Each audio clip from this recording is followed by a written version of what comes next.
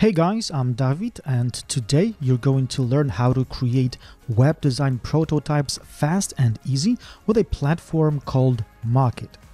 Inside this class, we're going to prototype a super simple t-shirt online store. First, we will add our design parts, and then we will connect them by adding different interactions to see the real benefit of prototyping with Mockitt.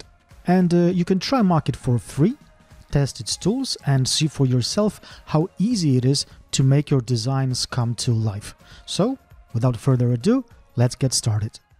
So, once you log in, you can create a new project simply by clicking first on the Create and then Prototype.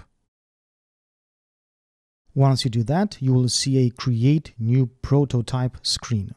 And in here, you can choose from one of the available presets or create a custom one, which is what I'm going to do. So let's start the prototyping process.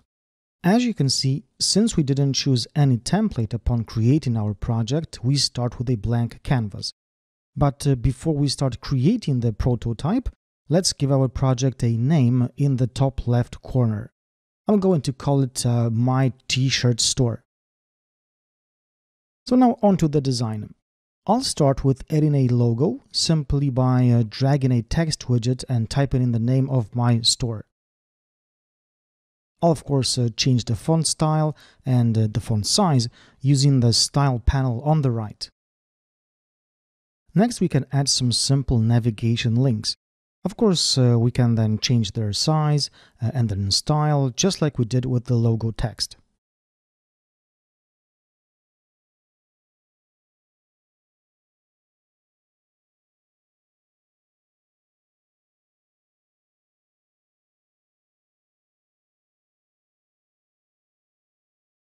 So once we're done, we can nicely align all the links together using the Align option you'll find at the top. So now in the icon panel, you can search for icons you could also add to your navigation. And in my case, I'll look for a cart icon, a user icon, and maybe a search icon.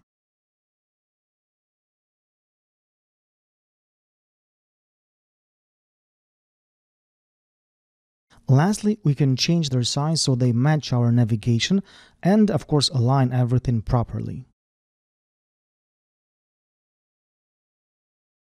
And when that's all done, it's a good idea to select all the elements in our header and simply group them.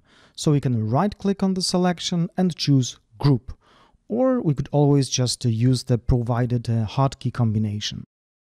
So now let's add a hero slider and learn how to work with web page states. So first of all, I'll drop in an image widget and upload my first image from my computer.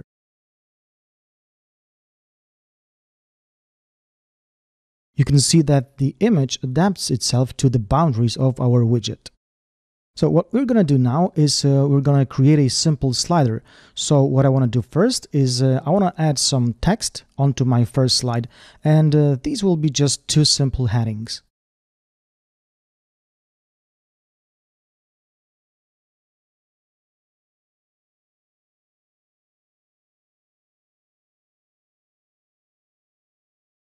I will also add a button from our widgets section, and I'll just type in Shop Now. So the button will be white with black text, and I'll remove any roundness added to the corners from the style panel.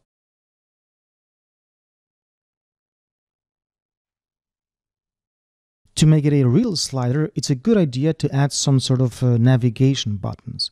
So I'll just drop two arrow icons in, and of course I will change their color. Also, we need to put them on both sides of our screen.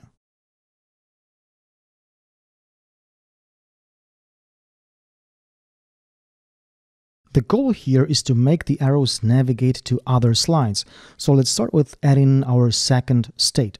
So in the States panel, I'll choose Copy, and with this new state selected, I'll change the image and the overlaying text.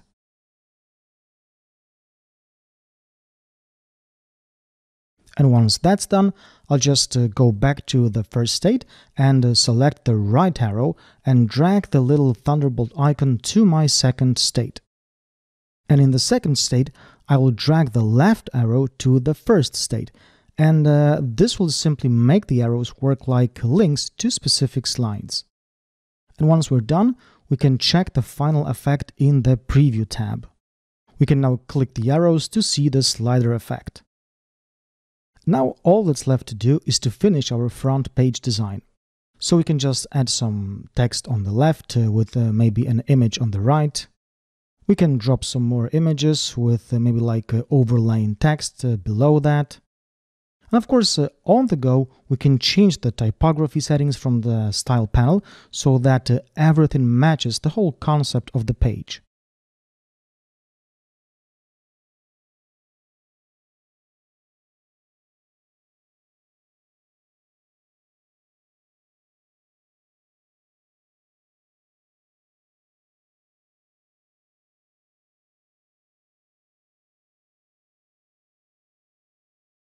And by the way, if you don't like the way your images are being automatically put in the image widgets, you can always use the crop function you'll find in the Style panel.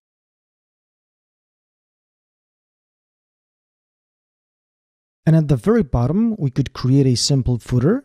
So first we could maybe add like a simple background using the rectangle tool.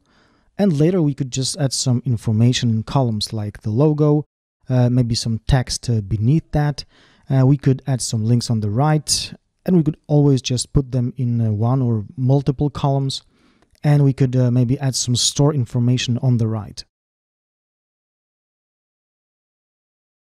We could also add some icons, like like a marker icon or an email icon, like a telephone icon, to simply add some contact information.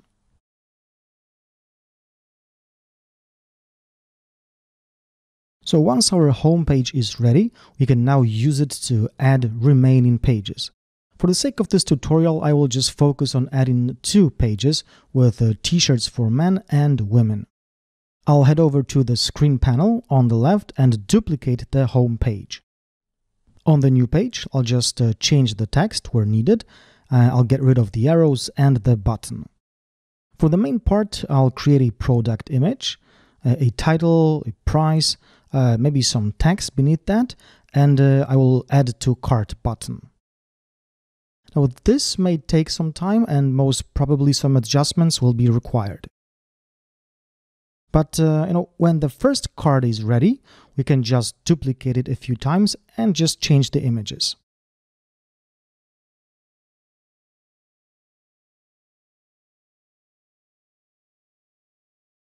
And the easiest way to duplicate an element here is to just press Ctrl D on your keyboard.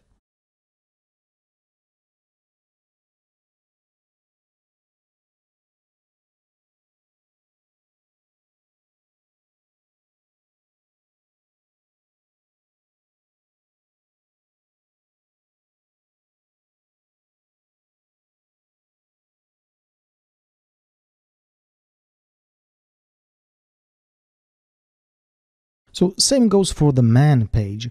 All we need to do is to clone the newly created page, then just change the text and the photos.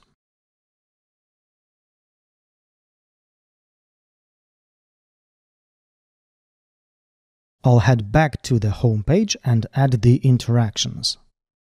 Let's grab the Shop Now button and drag the Thunderbolt icon to the second screen. And we could also do the same thing for the Women link in our navigation pane. Now let's activate the second state and let's add the interaction between the Shop Now button and the last screen. If we now preview our prototype, we can see that all the links are working. Our slider is working and the Shop Now button is taking us where it's supposed to. Of course, we could add all the remaining interactions as well, but I think that for starters, it's more than enough to understand this functionality. So there you have it. This is a quick overview of the web design prototyping capabilities of Mockitt. So this wraps it up for this class. I hope you enjoyed it. And I hope that right now you can see all the benefits of prototyping using Mockitt. So as always, have a nice design.